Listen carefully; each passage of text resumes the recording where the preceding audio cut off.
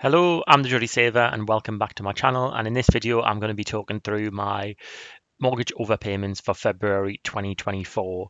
Just before I get into the main video, I just want to flag, as always, that I'm not a financial advisor and this is not financial advice. I just track my own journey on this channel and everything I say is just my own personal opinions and what works for me.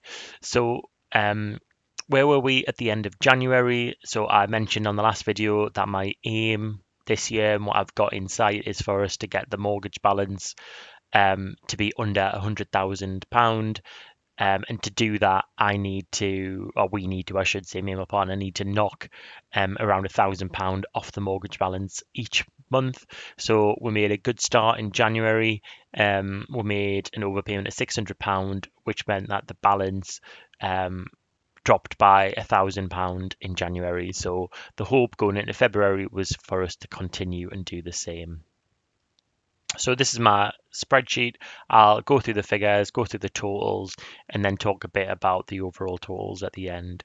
So the starting balance this month was 109,988. So it's the balance that was at the end of January. My standard payment is £510. So that is what's contracted to with the mortgage provider that I pay each month.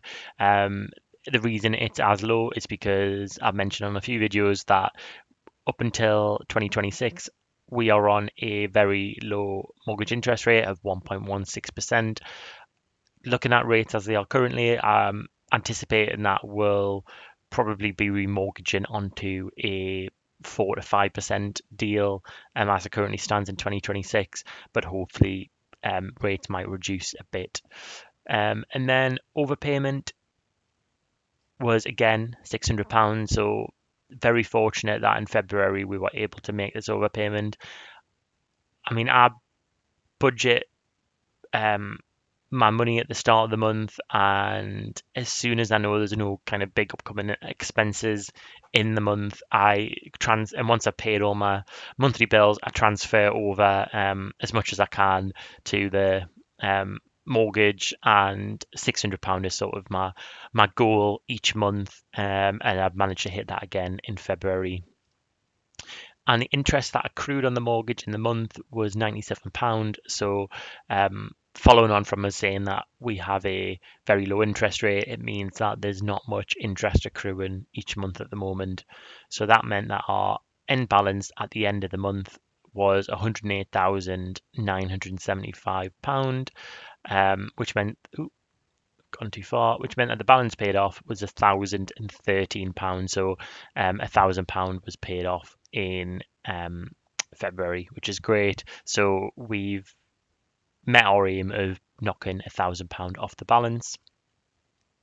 Just in terms of what that means in total so far this year, so we've made just over £1,000 in standard payments and £1,200 in mortgage overpayments. Interest accrued so far this year is £205, and then the balance paid off so far this year is £2,000, which is great. As I said, my aim is for us to get below £100,000, so we are £9,000 away from that. So I'm feeling really positive that we're going to hit that this year. It'll feel really motivational to get from a six-figure mortgage balance to a five-figure mortgage balance, and I think that'll be it'll feel like a big milestone in our journey. So just some overall stats. So the percentage that we've overpaid, the percentage of the mortgage that we've paid off in 2024. So based on the starting balance of 111,000 this year, we've knocked off 2% so far. And then the total overpayment so far, so this is since the beginning of the mortgage journey, around 6 years ago now, how much have we overpaid? So this figure grows every month, and it's currently at £22,837, which is unbelievable. So, I mention it every month when I do these videos, but if you ask me to pull £22,500 from my pocket tomorrow, it would be very hard. But because we've done it gradually over time, like, yes, there has been months where we've been overpaying by £1,000, but still it builds up, and every pound that we overpay adds to that balance. The next two things which I've been reporting recently is my Sprive overpayment pot. So I'll link my video review and my referral code for the Sprive overpayment app.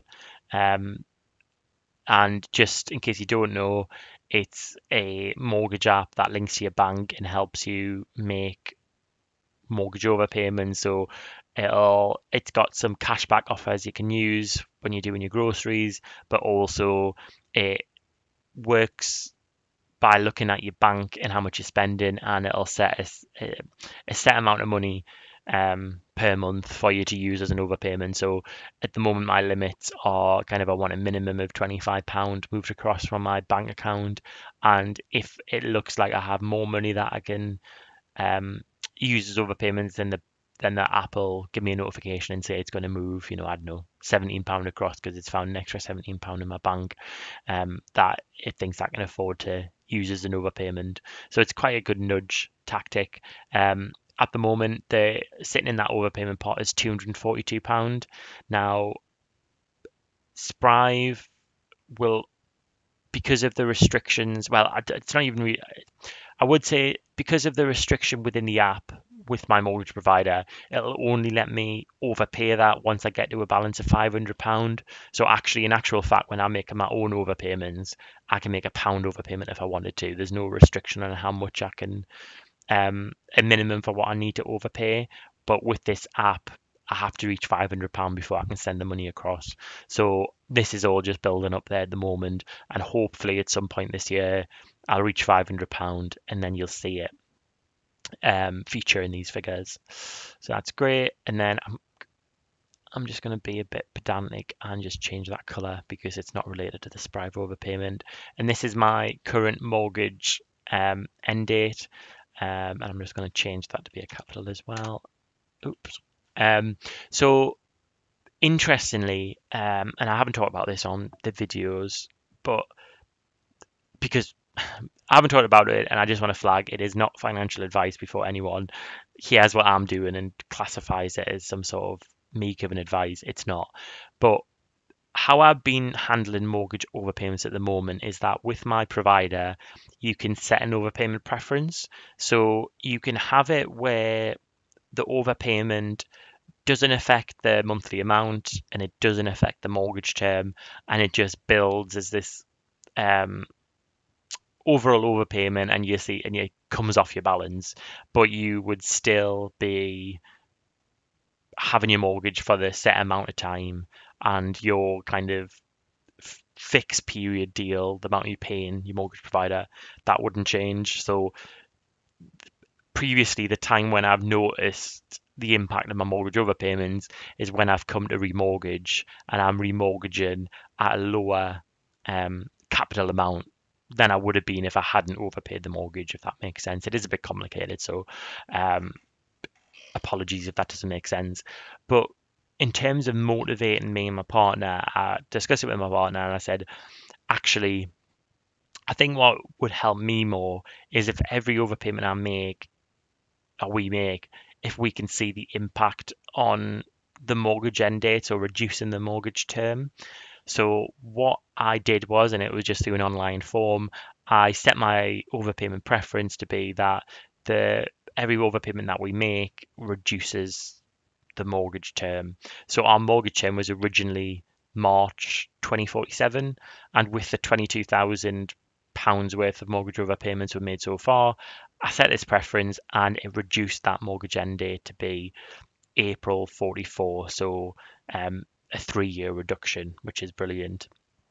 Now, to be honest, I expected it to be a bit more than 3 years because I'm thinking we're contracted to pay £6,000 per year. So 6 times 3 is 18,000. So I'm thinking to myself, where's that extra 4,000 went?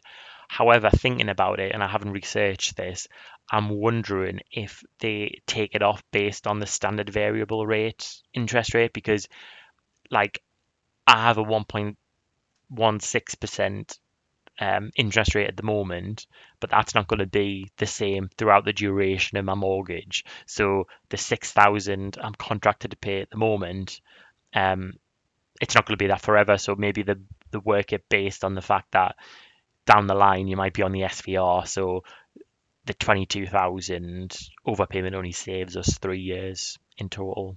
I don't know. That's a theory.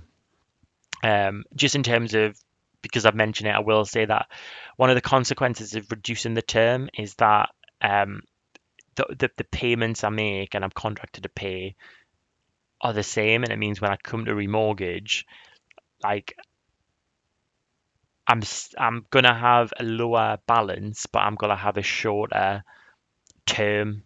So I'm not going to see any gains that way, in the sense that I'm not going to be remortgaging in a couple of years and paying less per month because I've overpaid. Actually, my mortgage payments are staying the same. It's just that I'm doing it over a reduced period of time.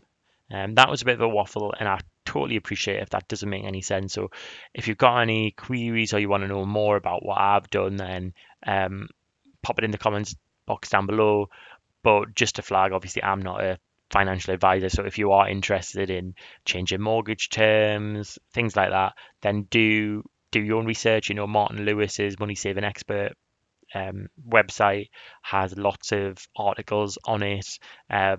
There's With your mortgage provider, there's normally quite a lot of good information on those websites as well, and it's all personal. You know, what works for you. For me personally, I wanted to be motivated more by seeing the reduction in the term, because mortgage overpayments are a marathon and they're not a sprint. And sometimes it's a bit like a carrot and stick approach. Like if I've got something that's motivating us along, then it helps. And me seeing the mortgage term come down, that does help. So yeah, that's the mortgage overpayment for February 2024. I absolutely love when people comment with their own journeys. There was a few people commenting on my last video saying that they were at the end of their mortgage and some kind of pearls of wisdom they wanted to share. And some people commenting to say that they were in the sort of start of their mortgage overpayment journey. So as always, if you've got any pearls of wisdom, any thoughts, then yeah, just drop us a line down below, and I'll see you on the next video.